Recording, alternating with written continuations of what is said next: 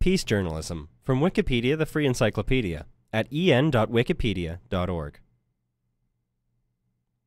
Peace journalism is activist news writing and production socially engaged to promote peace, unlike mainstream objective or balanced news coverage that seeks to maintain impartial or above the fray.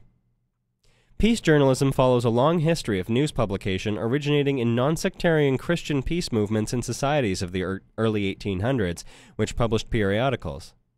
Sectarian organizations also created publications focused on peace as part of their proselyting in the 19th century, as did utopian communities of the period. From the 20th century, a prominent example of sectarian journalism focused on peace was Dorothy Day's Catholic Worker. Besides an element in the histories of pacifism and the social movement press, peace journalism is a set of journalism practices that emerged in the 1970s. Norwegian sociologist Johan Galtung proposed the idea of peace journalism for journalists to follow when covering war and conflict. In practice, peace journalism is a linguistic and action-orientation that frames stories to encourage conflict analysis and a non-violent response.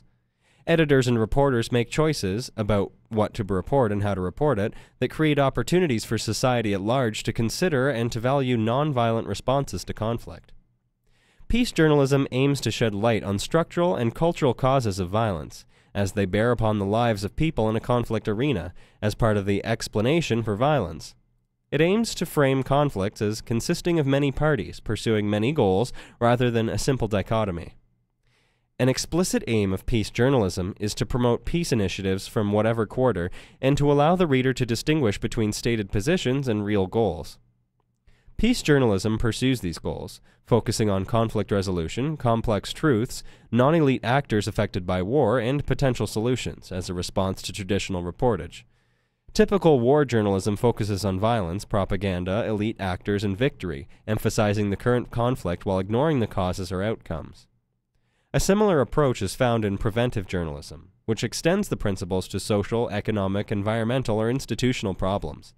Peace journalism is one of several interventionist approaches or movements in journalism history, including advocacy journalism, development communication journalism, and the new journalism and the public or civic journalism, all of which reject the universal or hegemonic claims to neutrality of professional journalism in the developed West.